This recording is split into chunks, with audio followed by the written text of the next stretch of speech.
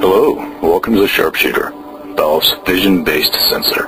The Sharpshooter is a new view on error-proofing, and it's a great tool for simple vision sensing. As you can see here, the Sharpshooter has a compact housing. It has a built-in lens and LED ring light with an adjustable focus ring and lock. It is Ethernet-based and network-enabled. As you can see here, there's two M12 connectors, the Ethernet connection, and then the power and I/O connection. The sensor has 4 LED status indicators on the top, indicating power, 2 output connections, and then Ethernet connectivity. As you can see from the top and the side, there are a variety of installations and configurations to mount the sensor where need be. When ready to start an inspection, we have a couple of options to choose from. We can open an inspection saved on the camera or the PC, or if we wish to start a new inspection, we will select Online next to the number 1. After we have done this, a pop-up instruction window appears and asks us to either find or connect to a specific sensor. Here we will choose Find and click on OK. Once we do this, the software pings all sensors on the network and displays them on the control panel on the right-hand side of the software. We then choose the sensor that we wish to connect to and click Connect. Back to number 1, and here we select New Inspection. Now we need to adjust the camera to ensure that we have the part within the camera's field of view and that the part is in focus, in addition that we have ample lighting. Once this is determined, we will want to click Set Reference Image button.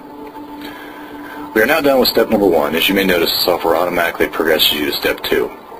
Here we select tools within the software to analyze the image we just captured.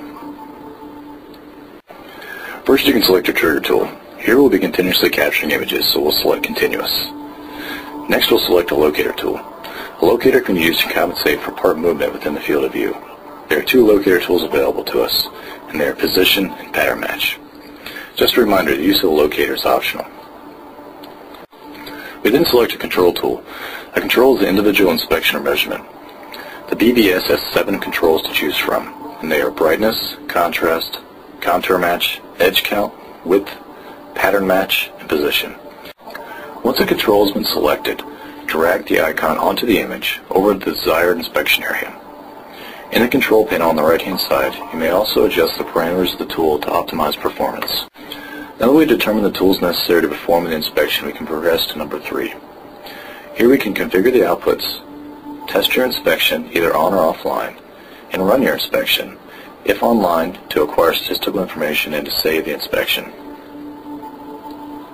Up to 32 tools may be used per job, and up to 8 jobs can be stored in the sensor, and a limited number of jobs may be saved on the PC.